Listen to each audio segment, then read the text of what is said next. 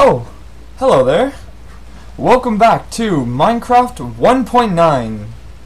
I'm chilling here on my couch inside my house, watching TV. A good program called The Skull Rose is on. It's about a skeleton who is in love with a human, and it shows his story on how he eventually gets this human woman to fall in love with him, even though he's undead. It's a great show, great show.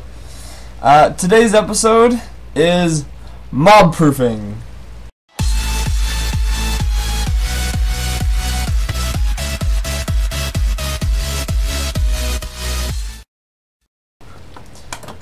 Mob proofing is kind of a widespread term. Now, remember how we put walls around, and we even put little fence posts to kind of help against that? Well, there are a few other things you can do to deter mobs. So we're going to just turn all of these into planks. And if I do that, if you put the bottom two rows filled with planks, you get trapdoors. I believe I taught you how to do that already. And this door thing, this door trick, should keep them at bay. But what about spiders who can climb over the walls? Well, you'd think that those fence posts would do something, but no, apparently they can climb over fences.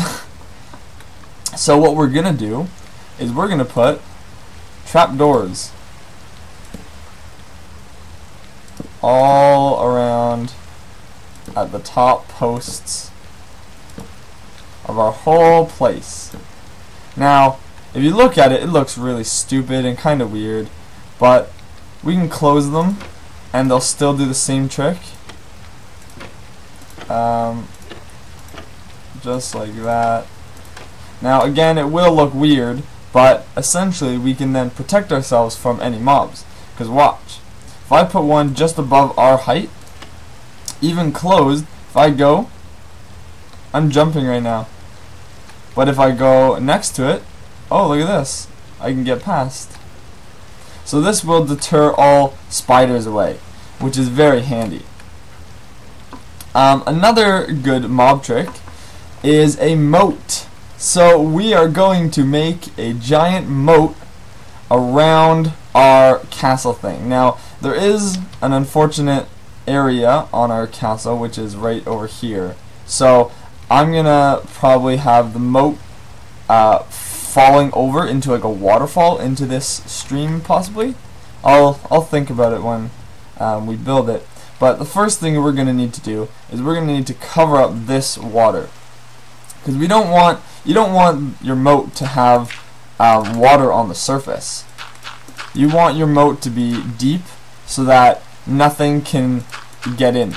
So even if mobs are trying to cross your moat, they'll just fall, and then they're trapped in your actual moat, which will normally have lava or water down there. But since I don't really feel like bucketing all that lava from down in the depth, I'm gonna just use water for now.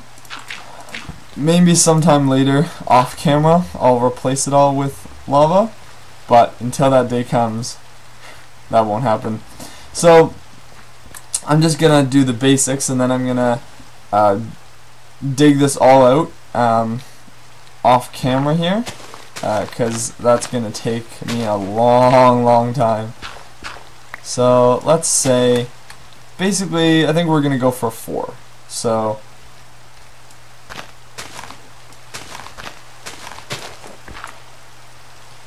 yeah, boom, boom.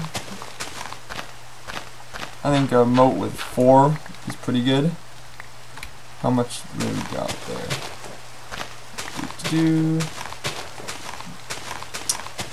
Let's just dig all this stuff out.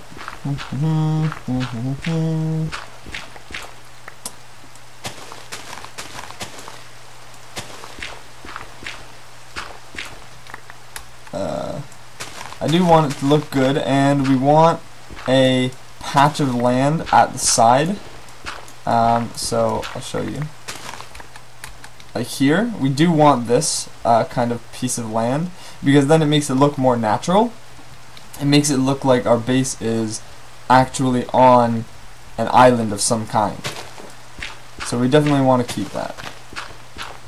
So for now, okay, so the depth is obviously going to be way deeper than this. We want it to be about 4 deep, possibly.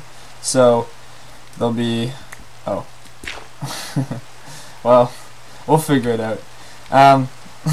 Anyways, let's get this string that I had, and let's also pull out this dirt, because I want to replace that. That's going to bug me. And I think we're going to flatten this part out, because this is just a raisin land that doesn't need to be here, and it looks kind of ugly. It makes our landscape look stupid.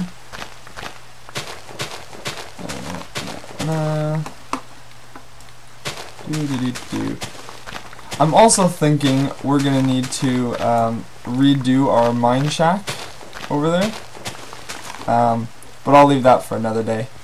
So this will be basically our crossing right here, and what we want is, we don't want just a bridge that mobs can cross on. We want something that no one can cross. So I believe this is how this works. Yes, okay, perfect. I've never actually done this before. So you can place string just chilling down, and if we place string, wait, it is supposed to be there, right? Or can it go on top? No, okay. Boom, boom, boom. Okay. And now, if we get back up here, now that there's string across there, we're going to need, oh, I don't have a crafting bench out here. That should have been one of the first things I do. We can take this wool. Now, I grabbed this from my other house because unfortunately we don't have sheep around here, but eventually I'll bring some over and we can have like a sheep thing. So if you make, if you put 2 wool together, you get wool carpet. I chose brown because it kind of looks like earth, and you can place the carpet above the string,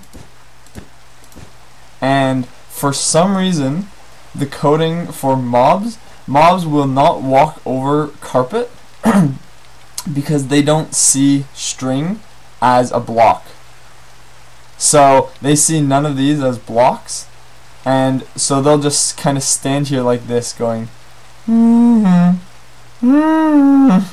but we can run right across.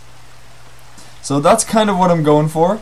I'll stop it here. I'll do a ton of digging, and I'll kind of get it to the way that we want, and then I'll bring you guys back and we'll show you what we've done.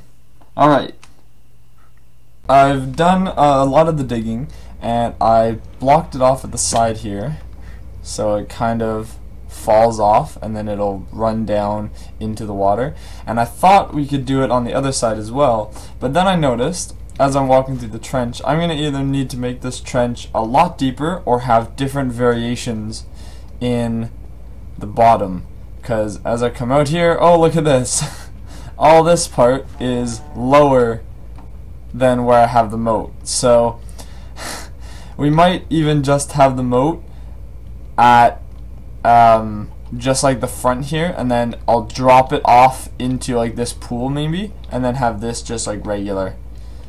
I think that's what we'll do. So I put an infinite water source over here at the beginning, so we can just easily do this and pour water out at the bottom, and I'll go around and finish up the what are those called, the trapdoor thing, and then we'll be pretty good when it comes to mobs. So I think that's about it for this episode. I hope you guys enjoyed, and have a great day. Take care. Peace.